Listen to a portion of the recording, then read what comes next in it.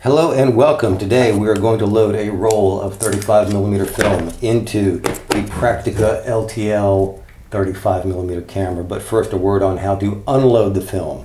As you are shooting and advancing, you will see the number of exposures indicated right here in the exposure window. As you're getting towards the end of your roll, be mindful of the amount of pressure you're putting on the advance mechanism, because at some point you're going to take a picture, or you try to advance it, and it's going to stop, and it won't go the full way.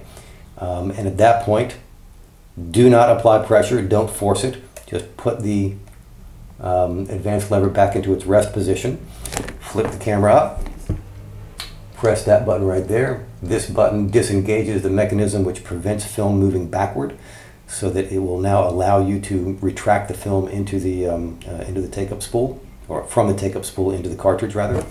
And I'm going to do that simply by deploying this crank right here, like so, and rewinding the film into the cartridge. You will feel the film going into the cartridge. You will feel the film release from the take-up spool.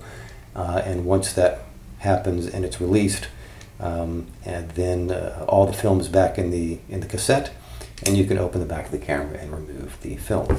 So now we're going to actually load the film into the camera. The first thing we're going to do is open the back of the camera. And you do this in this camera, like many others of the period, by simply pulling up on the rewind knob right here. So as I pull up on the rewind knob, it will release the catches here and open up the back of the camera, like so. Got it? Okay, let's do that again. Got it? Open up and ta-da, there we go. That's it, it's open. Okay, now I've opened the back of the camera. You notice that as I pull this up and down, you'll see that there's a mechanism with a fork here. That is going to mate with an opposing part here on this side of the film cartridge. But in order to insert the film cartridge, I need that up and out of the way. Insert the film cartridge or cassette. And now replace the knob. Make sure that it's mated properly. Very good. And now what I'm going to do is pull this leader. This is called the leader, this part of the film. I'm going to pull this across the back of the camera. Unlike most 35mm SLRs of the period, you don't insert the leader into a slit in the take-up spool. That's how most cameras of the period worked, not this one. This has a unique safe loading or quick loading system. It's supposed to be more foolproof and reliable in securing the film leader to the take-up spool. So what we're going to do is pull the leader across. It needs to go behind this notch right here. It needs to mate with the teeth of this gear here.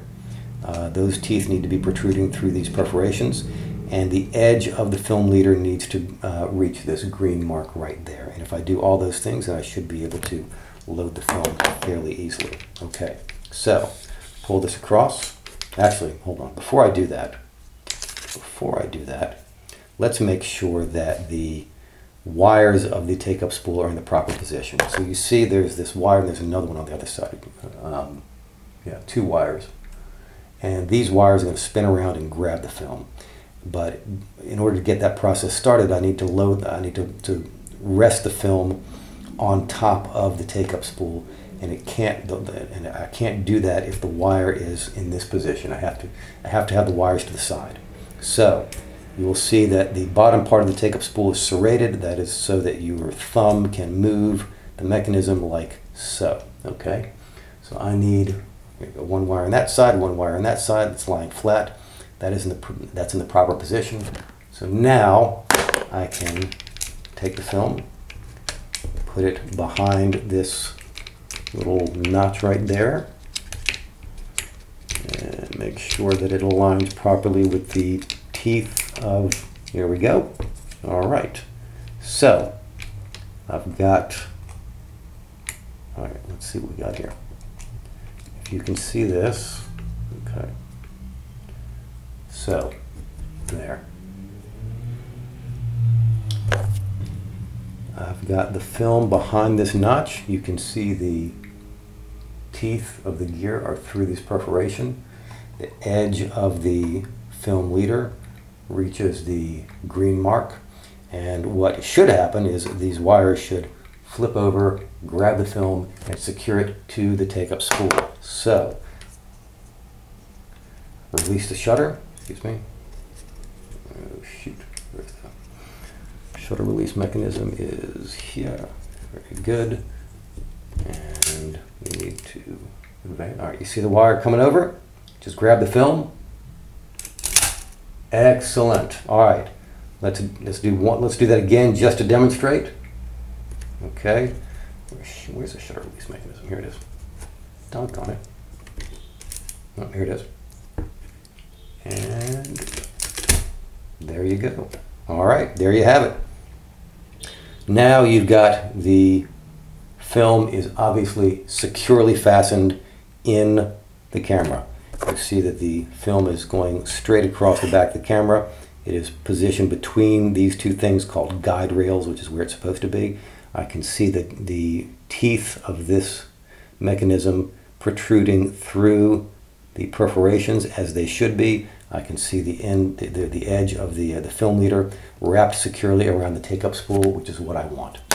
So now I'm going to close the back of the camera and advance one more time, and you should see this rotate as I advance the film.